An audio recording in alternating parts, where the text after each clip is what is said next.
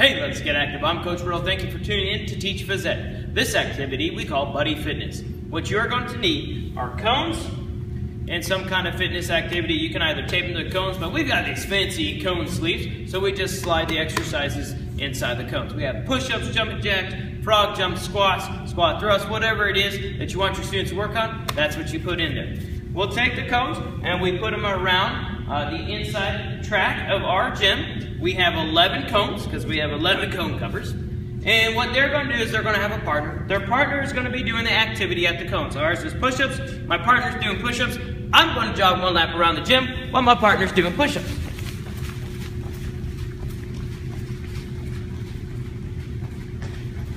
When I have completed my lap, I switch my partner.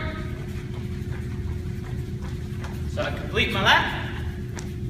My partner's going to go, and now I am doing the activity at the cone. I'm doing my push-up. When my partner comes back, we move down to the next cone. We have the kids go the same direction. We usually go clockwise in here, so the kids already know that. So now we move to the next cone. I go back out and jog, and my partner stays and does the activity at the cone, and we just kind of keep moving around, kind of like a circuit training type of activity. I hope that your students enjoy it. I'm Coach Pirillo, reminding you to keep on moving.